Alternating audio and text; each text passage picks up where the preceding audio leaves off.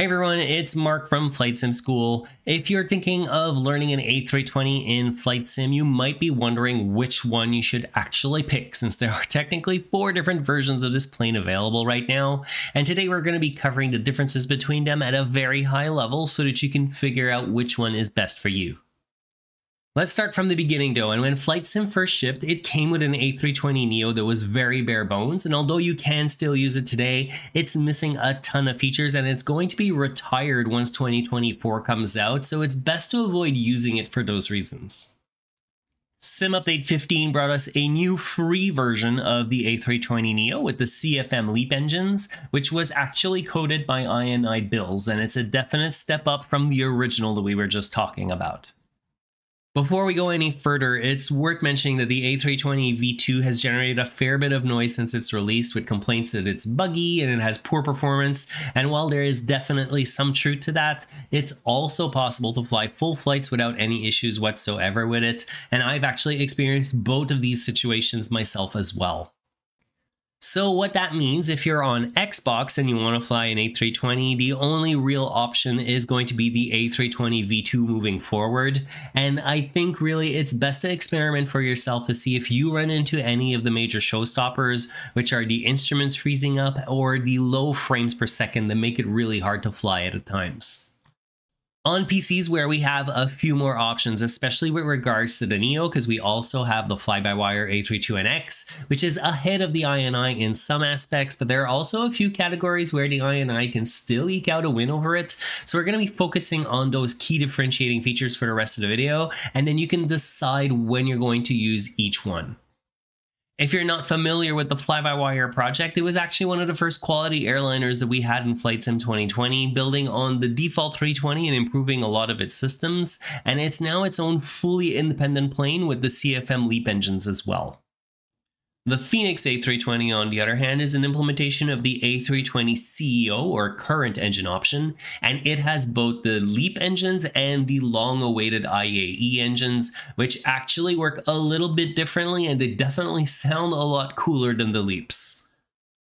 The Fenix is widely regarded as one of, if not the most complete pay airplane that you can get right now. It truly is fantastic from almost every single point of view. So although we're mostly going to be differentiating between the INI and the fly-by-wire projects throughout the rest of the video, we'll still look at how things are done in the Fenix just as a point of reference, which you can get an idea of if you want to invest in it right away.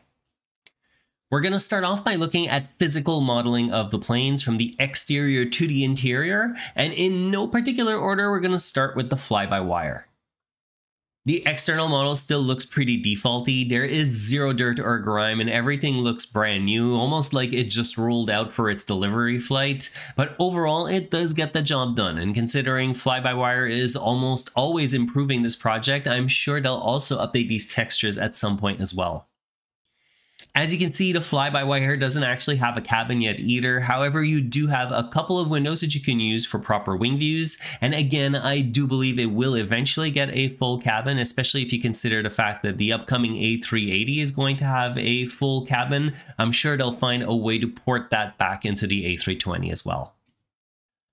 With regards to the INI, the exterior textures do have a bit more life to them, and you can see there's some accumulated dirt in places and wear and tear on some of the components, so overall it's hard to have any major complaints about it.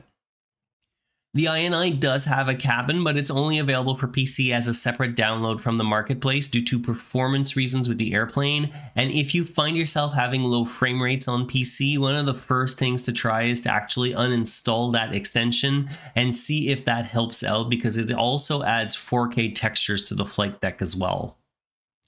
When it comes to the Fenix, as you would expect for a $70 add-on, everything looks top-notch, from the dirt lines on the fuselage to the details on the struts of the landing gear. It all looks incredible, and you've probably even seen some side-by-side pictures where people will take a real plane and put it next to the Fenix, and you can barely tell the difference. The cabin in the Fenix looks amazing as well, and even if you zoom in on any of the textures, they stay crisp and clean all the time, and the only way I could see them improving upon this is by adding more interactive things to do either with the IFE or the galley. As for the flight deck, again, unsurprisingly, the Fenix has an edge over the other two. In some lighting conditions, you would swear you're looking at a real flight deck. All the screens look realistic in how they turn on and operate, and the overhead especially I find looks really amazing. I don't think there's much to pick between the fly-by-wire and the INI textures here though. The only thing is that there are a few more bells and whistles implemented in the cockpit of the INI, like the opening windows and the tray table, but those things are all sort of secondary anyways and they don't matter all that much. That leads us into talking about systems and depth of simulation, which again the Fenix wins hands down, with almost every system simulated and implemented as it would be in the real world. From the FMS to all the circuit breakers that are functional, a full failure system, and even little things like window shades and seat adjustments are modeled too. Surprisingly though, that extra depth that the Fenix has doesn't increase the difficulty level of learning it all that much, and if you start with either of the Neos first, you'll be able to transition to the Fenix pretty easily, and that's literally the path that I took as well. The Fly-by-Wire team have recently released the first cut of their FMS V2 to the early release channel, but even then this is one area where the INI still has a leg up in a couple of places, even though the gap is getting smaller with every release of the Fly-by-Wire. Some of those extra features of the INI include the ability to operate the two McDoos separately, which helps you with multitasking in busy parts of a flight. Being able to fly curved legs on RNAV approaches, which are often called RF legs, and they're becoming more and more common in procedures, so it's also a good one to be able to do. And also having a secondary flight plan as well, although if you're a beginner, you're probably not going to use that feature straight away. On top of that, the INI also has a very basic weather radar within the limitations of what can be done in flight sim, of course. But one thing the INI doesn't have is terrain radar, which from what I read on their Discord server is apparently due to performance issues with the default systems in flight sim. The Fly-by-Wire does have a terrain radar, but it doesn't have a weather radar, so really it's a pick and choose situation here. In terms of performance and FPS, it's important to keep in mind that high-fidelity airliners like these are heavy on the CPU and the GPU, so you'll never get the frame rate that you get with GA planes, and even though there are some things you can do to improve it, like reducing your overall graphics settings, it's not necessarily going to help all that much. From the dozen or so flights that I've done with the INI, its frames per second are a bit lower than what I get in the Fenix and the Fly-by-Wire, but it's nothing too drastic that really affects my experience. However, at payware airports is where the INI seems to be a lot heavier, and it can turn into almost a slideshow at times, which is pretty unfortunate.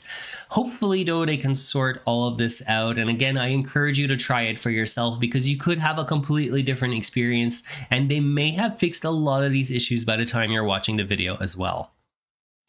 As for the sounds, this is probably a personal preference, but I think this is one place where the Fly-by-Wire gives Fenix a run for its money. They are both fantastic sound sets, don't get me wrong, but they're also pretty different, and the way I'd describe the Fly-by-Wire sounds is they're a lot bolder and more pronounced than the Fenix. The INI sounds are okay in the flight deck, although sometimes I felt like they were looping a little bit too much, especially on the descent, and I've had really weird behavior with the exterior sounds at times too, so overall this is one area where the Fly-by-Wire really outshines them. The INI has the easiest installation of the three, since it comes installed by default with Sim Update 15, although if you're on PC, make sure that you go download that cabin and enhanced textures from the marketplace, because it doesn't come with it by default. The downside of having this plane in the marketplace though is that it's also tied to it for updates, which can take a fair bit of time to trickle out due to the approval process that it has to go through, which is unfortunate, especially at launch when there are bound to be issues. The Fly-by-Wire's installer runs pretty smoothly, and it's kind of on the opposite end of the spectrum in terms of updates because they can push them out whenever needed. And if you use the development version, you get access to all of the latest features really quickly, with the downside being that you need to remember to go update the plane to get the latest updates and fixes before every flight. The Fenix installs more like traditional software where you download the setup executable and install it, which provides you with the application that it needs to run alongside the airplane, as well as their livery management tool that makes customizing your A320 pretty simple. With regards to liveries for the Fly-by-Wire and the INI, your best bet is to check flightsim.to, which will likely have whatever you're looking for. In terms of stability, the Fenix is rock solid, and whether you pick the stable or the development branch of the Fly-by-Wire, the odds of having issues are pretty low as well. For the INI, like I mentioned earlier, there are definitely some issues that still need to be ironed out as of the time I'm recording this, but I've also flown a bunch of full flights with no issues as well, so it's a little bit hit or miss on if you'll experience problems or not, which is why it's important to try it for yourself. Both the INI and the fly-by-wire are free. In the first case, Microsoft paid the bill for you so they could have a default payware quality plane in Flight Sim. And in the case of the fly-by-wire, it's an open source project. So if you find yourself liking it, you should definitely consider contributing to it in one way or another to provide some value for value. The Fenix costs £50, 65 USD, or 85 Canadian, depending on how you look at it, which puts it at or near the top in terms of payware planes. But as we saw, you get the whole package with that thing, from modeling to systems depth and even all the little bells and whistles. So it's going to be really up to you to decide if that extra depth is worth the cost for you. As we saw, there are pros and cons to both of the Neos, be it the fly-by-wire or the INI, so I've put together this short list of advantages to each of them, and as things change, either with bug fixes or improvements to either of them, I'll update this table in the description of the video so that you can have an up-to-date image of what's what. For a beginner to airliners, I'd recommend starting with the fly-by-wire, mostly because of how stable the project is, because like that you won't be wondering if what's happening is a bug or if it's just an error that you've made. But once you've got a hang of it, definitely try the INI just to get a feel for how different they are. Long term though, I'll likely end up flying the fly-by-wire and the Fenix the most, since the fly-by-wire has more upwards potential, and the Fenix because it's just the best airliner experience available in Flight Sim right now. I'm going to leave you today with a link to a video where I covered the best and worst airliners for beginners if you haven't decided on which way you want to go yet. And please make sure to like the video if you learned something useful today, and subscribe as well so you can get more similar content.